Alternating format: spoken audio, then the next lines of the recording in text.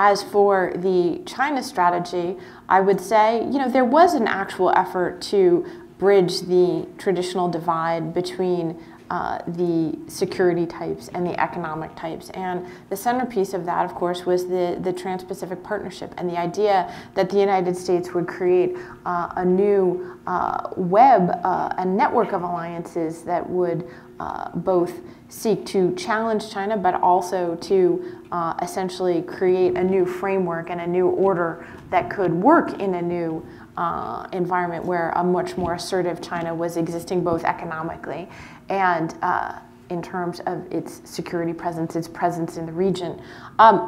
Well, the first thing that President Trump did when he came to office is blow up the TPP. And what I've seen in the last 10 years is really a fraying of a consensus that it was about integrating China and bringing it into this new order that we would then construct. I don't think you hear a lot of that anymore from either party. And so I think one question will be, of course, how do we come out of this period of uncertainty?